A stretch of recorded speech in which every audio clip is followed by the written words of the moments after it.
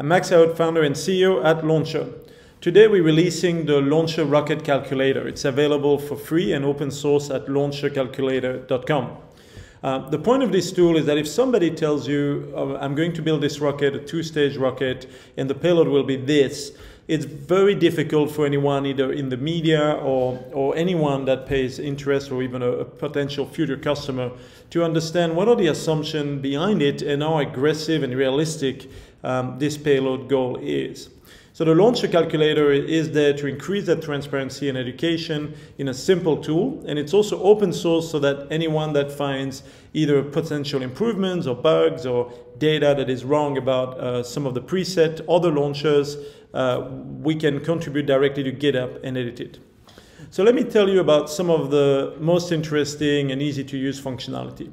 So the first thing you can do is you can open the drop down, and there we've put a number of preset launch vehicle from public information. Some of the numbers we've had to guess to kind of reach the announced payload, and it kind of gives you a good idea of all the engine performance and used propellant and other key assumptions behind the launch vehicle.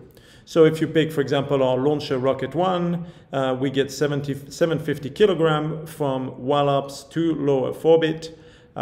We could pick Falcon, SpaceX Falcon 9 full thrust with 23 ton from Cape Canaveral to LEO. And if you want to know what it can do, for example, to Sun Synchronous, 17 ton, or to translunar injection orbit, 5 ton.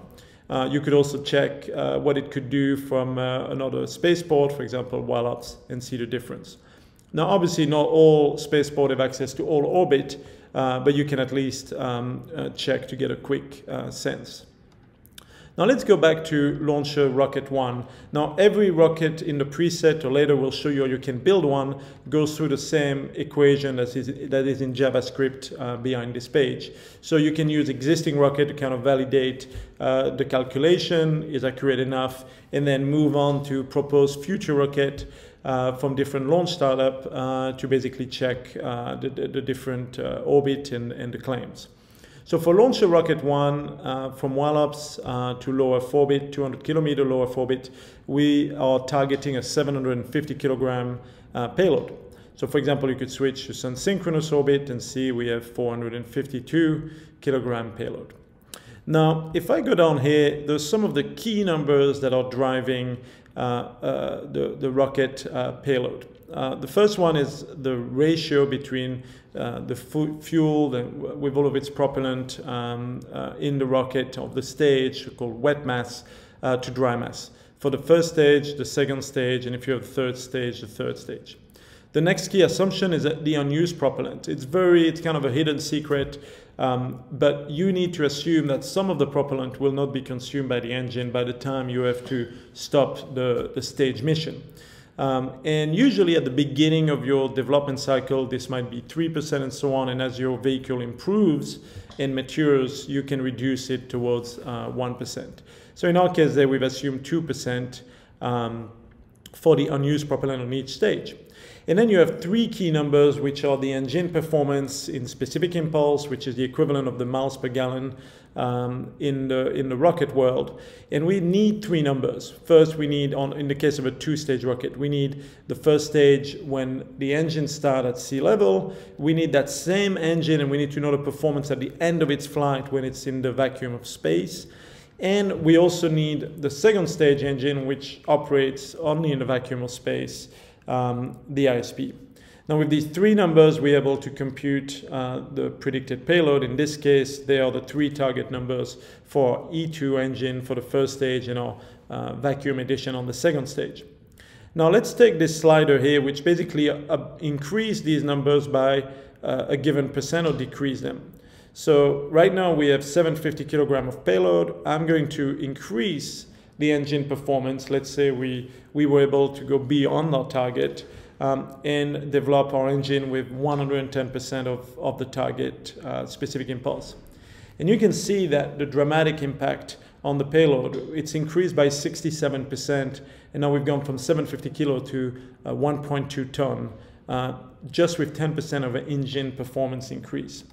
Now let's go the other way, and let's say we miss, and this applies to competitors that might have announced engine performance that are perhaps aggressive, but let's say we missed by 10%.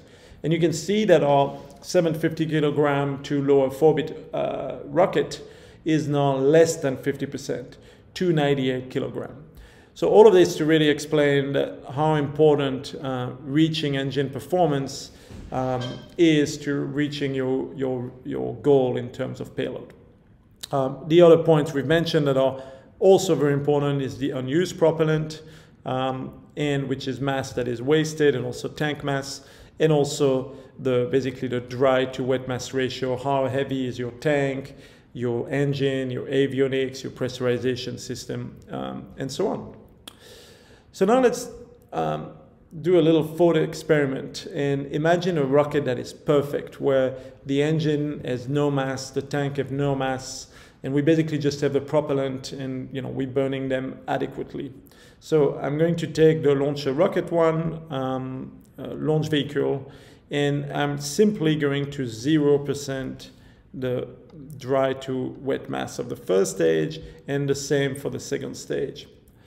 And so our payload has now increased to nearly 2 tons, from 750 kilogram to 2 tons. But that might be surprising to some, that the potential for improvement is basically not much greater than this. You can also increase the engine performance to get to near perfection. And that tells you, how limited we are with chemical rocket. And even if you have obviously an impossible rocket with zero mass engine and zero mass tanks, you still can only increase the payload by only a few 100%, but not an order of magnitude or more. So the last piece that I can show you, so we could go back to, for example, Falcon 9 full thrust. Something interesting is you can simulate an air launch. And so in this case, you can see that if Falcon 9 was launched from a plane, which obviously is not very realistic, because of the increased altitude and the increased speed, which relative to the target orbital velocity is not great, the speed of an airplane, you can see that we will only increase Falcon 9 by about 20% of payload if we went through all of the trouble of making it air launch. And this does not consider then the actual structure mass would have to increase so that it can be mounted, under a wing, and then it can also handle all of the forces of this type of mounting, and also a flight attached to an airliner wing. So likely this number will not even be 20% higher. In terms of orbit, as I mentioned, you have different orbit: ISS, unsynchronous orbit, geostationary transfer orbit, even direct to geostationary orbit, and then Moon, Mars, and Venus transfer orbit for any of these rockets. Lastly, you can actually create a custom rocket. And in this case, the first thing you should do is pick an engine for the first stage. So, for example, we could try the SpaceX Raptor. And automatically it preloads basically Starship there, but I could basically say, hey, what would it look like to use one SpaceX Raptor on the first stage, and maybe a Merlin vacuum, a single one on the second stage. And you can see we automatically calculate the mass of the rocket and everything here, launch from Cape Canaveral to low Earth orbit, and in this case with 4.5 tons. So you can use this functionality also to kind of build your own rocket using some of the known or assumed performance of some of the engine that exists and in development. So that's it for us. The last point is that everything is available on GitHub. This was designed by our chief designer, and we look forward to any comment, any contribution. We also have a Discord channel for questions and discussion. And we hope to be able to improve this tool to be a really simple to use, very straightforward analysis tool for media in due diligence, and to in general be more informed of the different threshold and be able to ask better question of any rocket designer that propose a given payload. Thank you for watching, and we hope you enjoy Launcher Calculator at launchercalculator.com. Thank you.